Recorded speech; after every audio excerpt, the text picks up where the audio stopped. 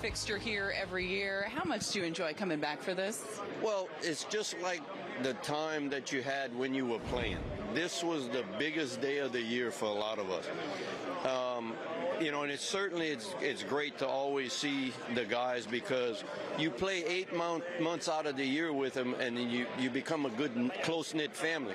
But then when you walk away from the game, you give all of that up too, not just the game, but all of the friendships that you made, and all the time that you were there. So like it was in the 70s when I was young, and you'd see Mantle and Maris and Ford and all of those great Yankee players walk through that door, it was special. And this is special when you get to hobnob with your friends again. Talk about special. There are not too many people that have their number retired here in Monument Park. Your plaque is right behind us.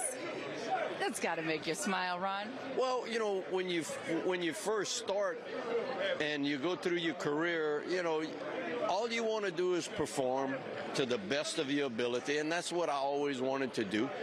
So, when you walk away and you catch yourself wondering, was my job good enough? Did I do a good enough job? Well, when they honored me for that day, I got my answer. It was good enough. I think you definitely did good enough. Hey, there's a lefty in the Yankees rotation right now in Nestor Cortez that's been impressing. What have you thought of him this season? Well, it's great, and I'm happy for Nestor because he's battled through a lot of things, to get where he's at. He's having fun. The crowd has fun with him, and that's important.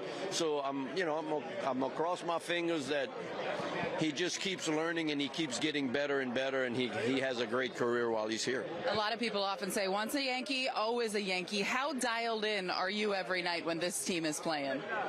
Well, I'm always paying attention to what's going on, but sometimes I get upset when I'm watching and things don't work out. Well, lucky for you this year, that doesn't happen all that often.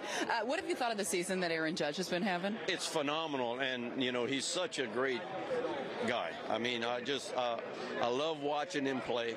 He's having so much fun playing.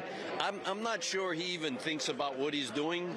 He's just going through, and most of the time when you go about that way and you just have fun, it seems things just work out so much easier because you don't put any pressure on yourself. Just do what you can do best. All right, I'm going to put you on the spot. How would Louisiana Lightning attack Aaron Judge to try to get the out? Oh, I laughed at him already. He got a hole up here, and I told him, I said, as soon as you think that you got that one, here comes that one. I'm sure you have a good time with that one. Gator, thanks for the time. Enjoy the day. Thanks, Mary.